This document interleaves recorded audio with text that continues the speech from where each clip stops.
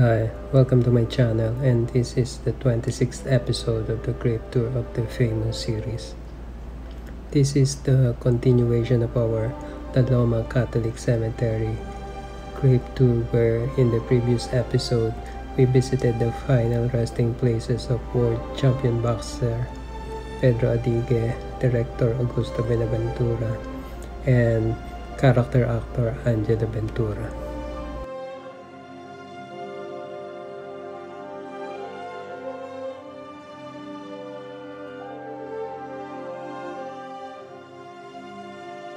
In this episode, let us remember, celebrate the lives, and visit the final resting places ng isang pre-war actor, isang matinee idol of the 60s, and also the first registered Filipino architect.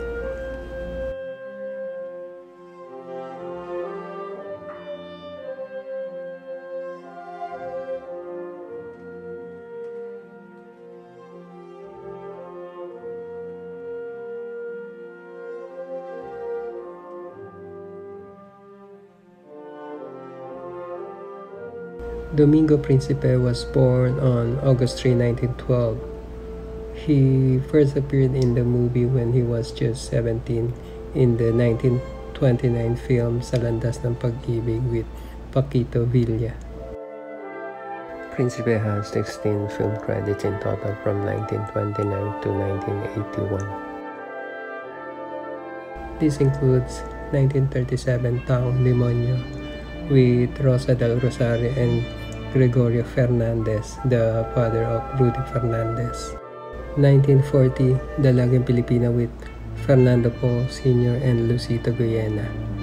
1940, Maginoong Takas with Leopoldo Salcedo and Mila del Sol. 1940, Rosa Virgen with famous actress from silent film era, Raymunda Guidote. 1946, Orasang Ginto with Mila del Sol. 1946, Tomodachi Zona with Hugo and Togo and Patricia Mijares. 1947, Sikretang Hong Kong with Hugo and Togo and Anita Linda. 1950, Tubig na Inugasan with all 50 star cast. 1962, Hindi Kami Laos with Leopoldo Salcedo, Matranillo Jr., Jose Padilla Jr., and 3 others. And his last 2 films in the 80s, 1980, Dolphy's Angel with Carmen Martin, Lisa Lendogan, and Ana Maria Gutierrez. And in 1981, Viva Santiago with Lito Lapid and his ex-wife Melanie Marquez. In October 1996, Principe died on a Sunday at the age of 84.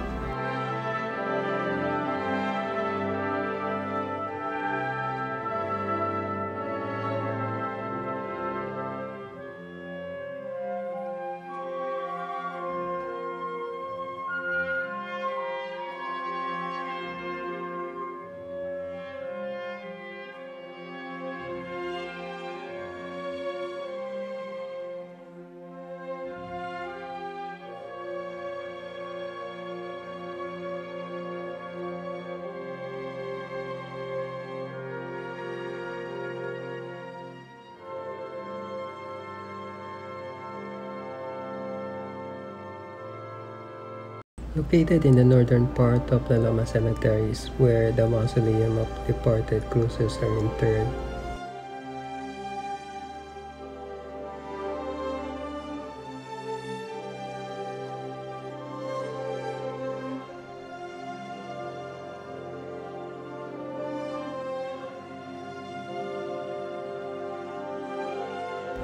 Enrique Belmonte was born Jess B. Cruz on December 24, 1947. He came from Cruz clan that are known in entertainment industry. In 1970, he married Rosemary Sonora, the sister of Susan Roses. Belmonte is the father of actors Cheryl and Renzo Cruz. Rojun and Raver were his nephews through his late sister Beth, and Sunshine was his niece from his brother Danny Cruz. Tirso Cruz III, Boyet Cruz, and Yoli Cruz were Belmonte's first cousins, to which Bodi was his nephew and Geneva and Donna were his nieces. Belmonte appeared in a number of movies and has 123 film credits from 1966 to 2002. This includes 1966 Si Sayanang at Pitong Chikiting, his introducing role with Susan Roses. 1967 Cinderella A Go-Go with Rosemary Senora. This film marks the birth of Ricky Rosemary Love Team. 1968 Let's Go Hippie with Eddie Mesa, Helen Gamboa, and Ruby Villarreal. 1969 Chinky with Rosemary Sonora. 1970 First Kiss with Rosemary Sonora. 1972 Love Eternal with Rosemary Sonora and Bert Leroy Jr. 1978 Bomba Star with Alma Moreno. 1990 Kung Tapos Na Ang Kailanman with Gary Valenciano, and his last film appearance released in 2002 Escandalosa with Elizabeth Oropesa. Alright, sexy. Napaka-publicity conscious naman na babaeng ito. Hoy, mga kasama, wala tayo sa Araneta Coliseum. Mas mabuti yata kung maglalakad-lakad tayo para malaman natin kung nasan tayo ngayon. Ganda si Dina. Oh my God, this is no time for petty quarreling. Nanganganib na mga buhay natin, tarayan pa kayo ng tarayan. Pasalamat na lamang tayo at nakaligtas pa tayo. Okay, faggot. So where do we go from here? Si Sally Sandoval na mismo mag-uurong ng demanda. Iurong man nila, kuya. Nasira na ako. Nasira na yung pangalan ko. Eh di sabihin mong, bawiin nila yung binibintang nila sa'yo. Magpalabas sila ng balita, nagawa-gawa lamang yun ni Julie. Wala rin kwenta yun, kuya. Hinto na lang siguro ako sa pagkanta. Total, mahirap na rin ibalik yung tiwala ng tao sa akin pagkatapos na nangyari. Hahanap na lang ako ng ibang trabaho. Pero,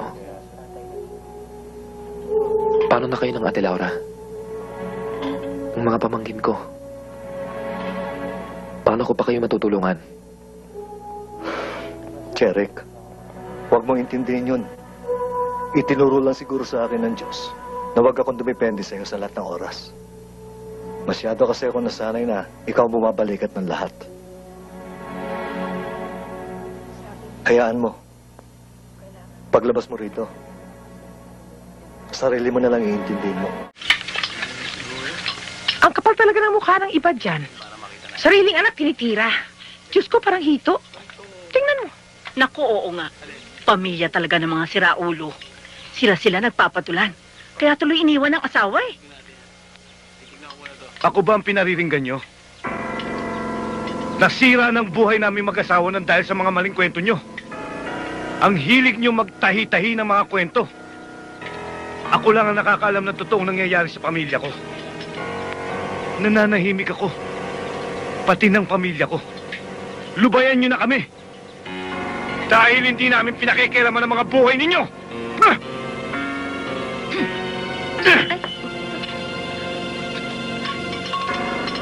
In October 2001, Belmonte died as a result of a massive stroke. He was 53.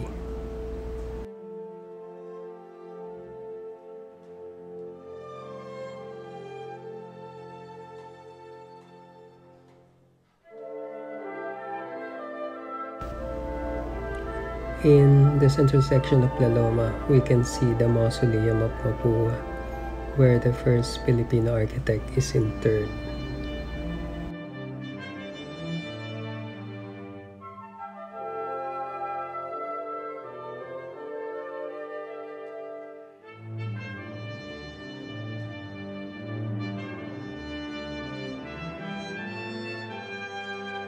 Tomas Mapua was born in Binondo, Manila on December 21, 1888.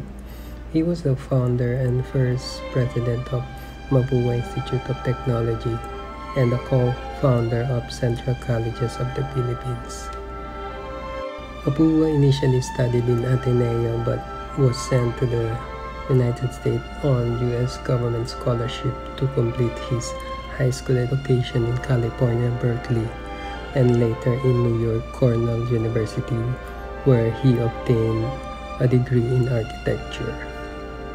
He worked in Philippine Bureau of Public Works from 1912, to which during his time in the agency he was responsible for the design and completion of many projects that exist in Manila to this date. These include the Philippine General Hospital, National Mental Hospital, Manila Post Office Building, and the Telcel University main building facade. Mapua died in December 1965 at the age of 77. In his legacy, a street in Santa Cruz, Manila, formerly known as Misericordia, was renamed to Tomas Mapua Street. In the next episodes, we will post videos of our recent visit of Malabon Cemetery and Loyola Memorial Park in Marikina. Later in this channel, we will continue our Gravetour of the Departed President series. Thanks for watching. Please don't forget to click subscribe button if you like this video. See you in our next Gravetour of the famous episodes.